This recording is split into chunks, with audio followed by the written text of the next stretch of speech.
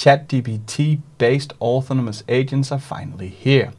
Genta automation uses ChatGPT to take our words into real automations. Let me show you. So let's create a simple one here. I want to automate my browser.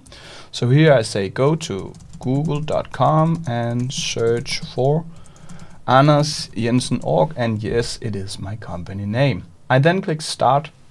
Genta will use ChatGPT to take my words and generate an automation script here that opens up a browser and search for Anders Jensen org. And yes, there's a built-in trap in this. We will see how well Genta automation handled that, and hint hint, it does extremely well. So this is only the first time that it will take 20 to 30 seconds if I'm satisfied with my automation. Now it will run, then I can schedule it. I don't need to compile for 20 to 30 seconds. I can just schedule it to run every night, every Monday, whatever I prefer. Here we run into the first problem. It was not Genta's fault, but it was our own. We told it to go to google.com, it did, and then this pop-up popped up so it couldn't perform the search. We don't have to do any code. I can just tell it to click afvis alle, which is reject all in Danish. So let me just close this again. So here I will just, in my words again, I'll just say open a browser, and then I will say click afvis alle, and here I can say that I only want to do it if it's present, else I don't need to do it. So here I'll say if present in the cookie pop-up, and then I want to do the Google search. I can click start again, it will compile. And yes, this is the automation invention of the year. It's so robust. I tested a lot with my own words, and I can also do document processing. I can do automate applications, web pages, Excel databases. I can automate any of my Windows work. I'm an office worker, so that it does extremely well. I can also just use my own English words. I can choose to combine it with code if I wanted, but I'm allergic to manual work. I simply just want to automate with my own words. And here we can test if Genta automation can do this. So now, yes, it did. It clicked afvis alle, and now we search for Anders Jensen org. We can also say that we want to click the first link in the search result, so we can add that to our script. That could be the next part. So here I will say click the first search result, like this. You saw that I have some commas here, and now I have a dot. It doesn't matter. That's the beauty of this. I can, if I'm somewhat precise, I can just write as I think. And that's the real strength with this. I don't need to write in a certain way like I do with code. Let us just start it here. Then it will start again. And again, this once we're satisfied with the script, we don't need to do these starts anymore. We can just compile it. We now have the script, so we don't have to wait, say that we want to schedule it. It could also be each time that I got an email in my inbox, I wanted a certain script to run. Right now we're Googling ourselves. That's usually not what we want, but admit it, I do it once in a while. And then for the more advanced scripts, it is nice with triggers either in time or with action, something happening in our inbox or a folder. Let me fast forward over this compile. Now we are performing. So again, we saw this work, but it's nice to see it again. So it will search for afvis alle. It uses computer vision to search for afvis alle, and it will also search for Anders Jensen org, all about automation using computer vision. Bingo, this is my web page in a little strange format because it usually looks like this. But yes, that is me. Let's do a more advanced example. And let me close this. So let's say that I want to go more advanced with this. Then I can click advanced mode, and this is the advanced editor. Here you can see that Genta actually did made a script for us here. We can see that it says that it created a variable called google.com. It navigated to the value of that variable, so it's called website. And then it says if this text exists, afvise alle, then we want to click it, and only that we want to click it. Then we type in Anders Jensen org. We press enter. We waited 1 second. It added a static delay, and then we click Anders Jensen org, and it took the nearest link and click that. So this is our script. And if I want to write more to it, I can easily just do this with code, or I can go up here and do the prompting. But let's create a much more advanced solution. And again, I don't want to bother you with this. I just wanted you to show you.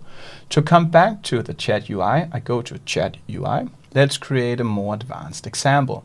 Here I have an employee onboarding form. This is just a sample page, but I want to fill in for each employee an ID number, login name, first name, last name, email. Then click this radio button, fill in date of birth. Click this, I have read and agreed to the privacy policy. Click submit. Now it's just an empty one. And then I want to click add another employee. First, we need some data. Usually you would have that with your company, but now we're just creating some test data. Genta automation is also great at that. So here I'll say create an Excel file with columns, and then I want the emp ID, that will be the identification number. Then I want a login, F name, and these names are just my preferences for the headers in the Excel. I could choose to make them equal to these ones over here, but for now it's fine. I'll say email, then I'll say gender, and date of birth, maybe just DOB here. Then I want to say create 3 sample employees in this Excel file. Emp ID must be 5 characters long. Then send this file back to me. I could, and then I can click start. I could choose to just specify where I want to save this Excel file, but for now I just want Genta automation to send the Excel file to me directly. That is another cool feature. So right now we're just creating the test data. That's the first part of the assignment. The second part will be to read the Excel sheet, iterate to each row, and then have it automatically filled in here. And again, we just use our own words. It's so easy to use. Let me fast forward to it executes. Now it executes. This is quite fast once it executes. So if we just wanted to do this every day, it will take 0.5 seconds. Then we can click open results. That will take us to a folder where our employees.xlsx is in. This looks fine. So it has emp ID, login, first name, last name, email, gender, and date of birth. That's what we're going to use. So let me close this and let me just drag it to my desktop, and let me just see that it got there. Here it is. That is just to make it easily accessible. Genta automation can access it everywhere on the computer. I will specify to prompt it, but we could also specify the directory where it is. Let me move this one over here, and then let me delete this. And now we're creating an automation to fill in these things on the website. So here I'll say prompt me for an Excel file. Open the browser, and again we will say this click afvise, just to make sure that we will not get stuck on this cookie pop-up again. If present in the cookie pop-up, then go to, and I have this URL in my clipboard, it's also in the description below, and enter. And then I want to map, so I want to say enter emp, was it emp ID as, and let me just open my browser again, and this one over here, so I can easily do it. So emp ID as identification number.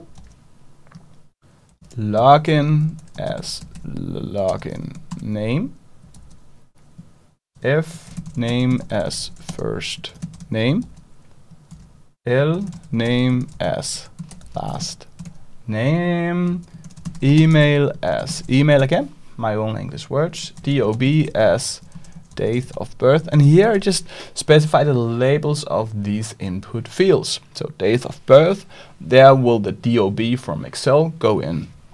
Genta uses computer vision to detect these.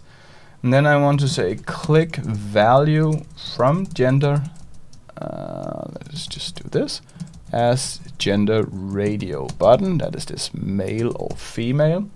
Then I want to say then click. I have read and agree, and I don't want to fill in the other things. Then I can just do an asterisk, that is the star, shift, and then the star. And then I can say this, I want to click there, that's a checkbox. And I want to click the submit button. And then I wanted to click add another employee. And click add another employee. So that's it. That will automate our employee onboarding form, reading an Excel sheet. It will prompt us for an Excel sheet, and then once that is done, we provided that, then it will start filling in this employee onboarding form. And again, we could have specified a directory for our employees that we want to onboard. That could be new employees, but here I just want to have Genta prompted to me. But if we wanted to run it complete autonomous, then yes, we want to have a directory where we just have our Excel sheets in, and Genta could work. So here it says, please upload your Excel file. I click browse. I find my employees.xlsx. I put it on my desktop. Then I click open. I then need to click continue. Then Genta will open up a browser. And here we can see that this afvis alle is not there. So hopefully Genta will say that this is not present. It did. And now it will start to fill in. So here you can see that it takes the first one, John Doe. We also need to see the radio buttons and the date of birth. I think it takes the date of birth first, because we specified that here in the script. So it will take a few seconds. There you go, mail, submit. Then it wants to click add another employee. And that's it. I will fast forward to the end of this. And here, while we are in the third last entry, there's a free community version of this Genta automation. I created a guide right up here to show you how to get started with the free version, how to operate it, how to set it up, and then you can easily build your own automation.